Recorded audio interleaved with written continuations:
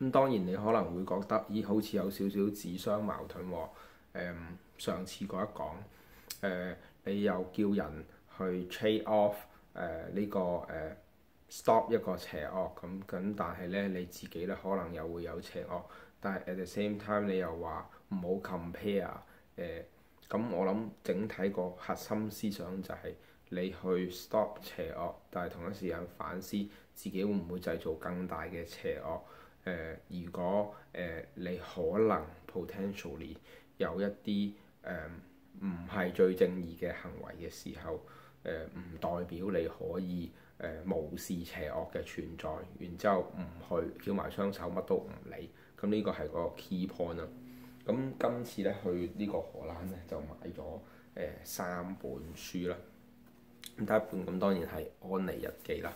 咁之前Minnie 都睇過中文版，我自己就未睇過嘅。咁今次咧就買咗翻嚟可以睇嘅。咁第二本咧就係去比利時嘅時候咧，講朱古力嘅歷史啦。咁都幾特別。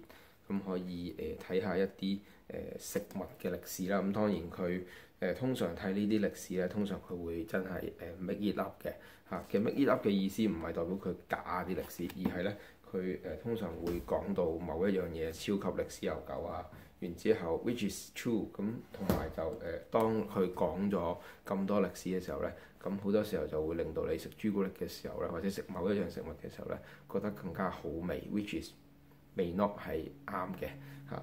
即係會變得好 subjective。咁人本來就係咁噶啦嚇，即係例如賣任何咩蠔油啊，或者係唔同嘅嘢嘅時候，佢講段歷史俾你聽咧，又或者你買唔同嘅 product 啦，講完歷史之後咧，你又會覺得更加印象深刻咧，你對佢嘅感情同 attachment 又會高啲咁樣。咁呢個未必係真嘅，即係我嘅唔真嘅意思係呢樣。